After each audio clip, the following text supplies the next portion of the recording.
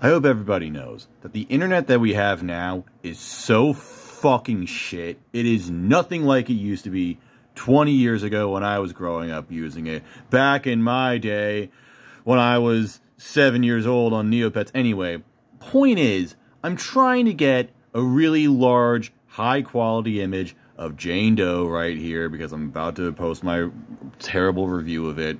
And for some reason, Rate Your Music only has it in this size, which is not actually helping me because I need it to be this size. So it's like, see, that's kind of an issue. And enlarging the image, I mean, I can obviously do that, but that will kind of ruin the quality. And look, I care about these things. I want things to look good.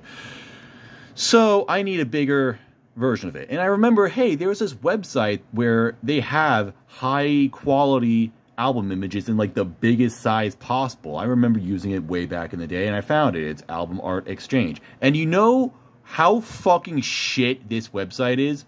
You actually can't, it is true that they technically have all these things. However, you cannot take from this website because they put watermarks over everything.